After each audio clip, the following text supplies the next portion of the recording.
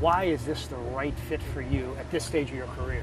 Yeah, I think it's an organization that expects to win, and certainly this year we saw, particularly with going out and getting Goldie and just what they do every year. That's what I want to be a part of. And for me, when the Cardinals showed interest, it's a team that always gets your attention, and I'm glad it worked out. Why do they get your attention? Why do players revere St. Louis? I think the history, whether it's the short term or the long term, you can go back and there's Hall of Famers that have played here, and there's Hall of Famers that are playing here. So it's just the type of club you want to play for, and certainly when I start doing my due diligence on my end, it seems like they're I know they haven't reached their goal the last couple of years, but they're going the right direction and the intentions are there. Do you care about a specific role for you in the bullpen? I want to win. Whatever I can do to help the team win, and I think flexibility is great in the game. Certainly teams can appreciate having a set in stone back end of a bullpen, but at the same time, if we can match up and be flexible, maybe that's even better.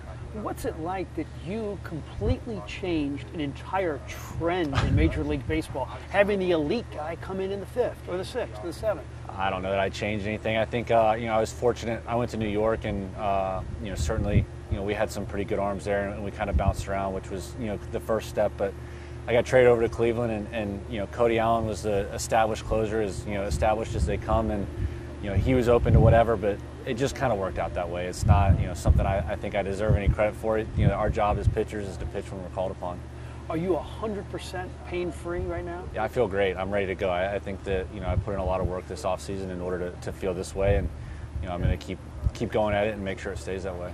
I know you're a humble guy, but those stretches, those 2 or 3 years where you were unhittable, can you describe what that is like on the mound when you're feeling it like you did? It's a lot of fun when you have success at this level. It's not always easy, but when you get on a run, try to ride it out as long as you can, and when things aren't going your way, try to get off that wave as quick as you can. But I feel like I had a good stretch, but I feel like I got a lot more in me.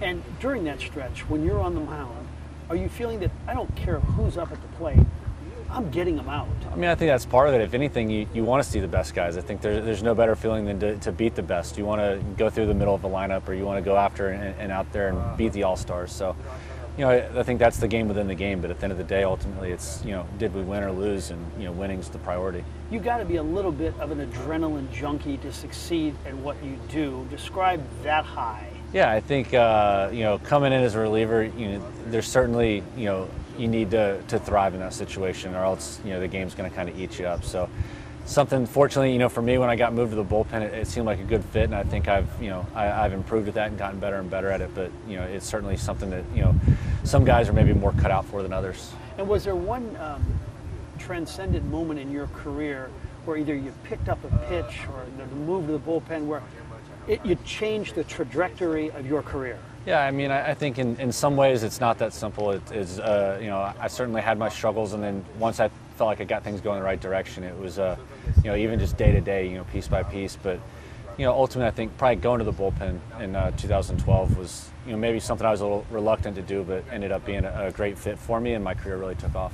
Finally, we're doing something on social media. I don't know how active you are. Not very. You don't care about it? You'd rather avoid it, or you tell me? I mean, I really don't post very often at all. I tried it for a little while. It doesn't do a whole lot for me, but I get it. I know that people are engaged with it. So you really don't want to tell people I just had Cheerios for breakfast? No, I don't think they should be that interested in what I ate or what I'm doing at that exact moment. But at the same time, I know some people do a great job with it.